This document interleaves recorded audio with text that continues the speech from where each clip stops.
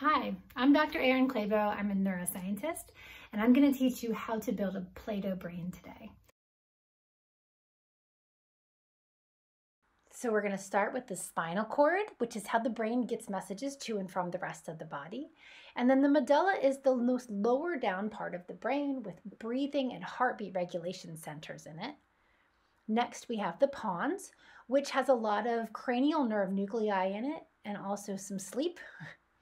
Then we've got the midbrain, which has on the top the superior and the bottom the inferior colliculi that do vision and audition respectively.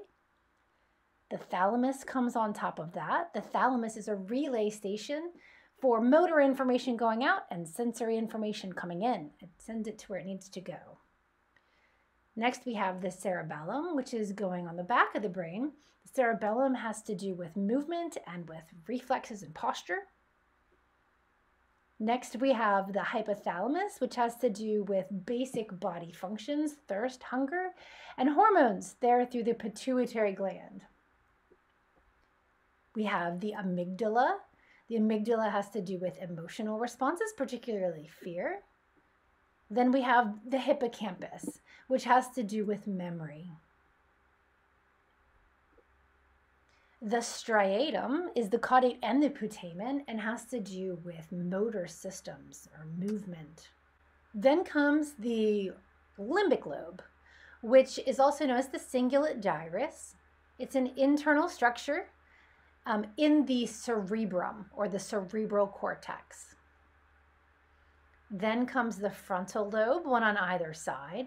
The frontal lobe is responsible for personality, attention, and it also in the back of it has the motor cortex for movement.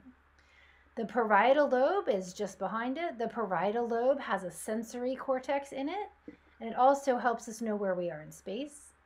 The occipital lobe is responsible for processing of visual information, one on either side. And then finally we have the parietal lobe, which is responsible for processing auditory information and also helpful for speech production. Thank you for following along. I would like for you now to take a look at your masterpiece. You have now done the structure of a brain. When we're thinking about structure-function relationships, it makes sense that anything that gets damaged is going to have a specific impact on function.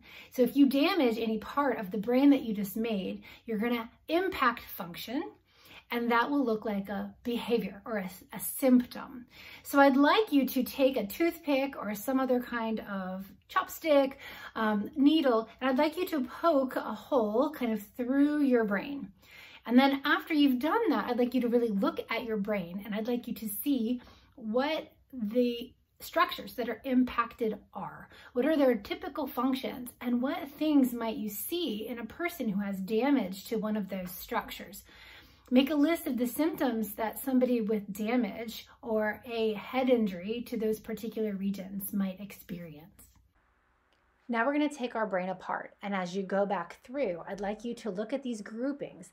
They're either grouped by functionality or by when the brain area arose during development. Okay, so first we're going to take off our cerebral cortex, all 4 of those, plus the 5th limbic lobe there. Then we're going to take off the striatum and the amygdala, the hippocampus, the pituitary gland, and the attached hypothalamus. We're going to remove everything from the other side as well because all these structures are bilateral.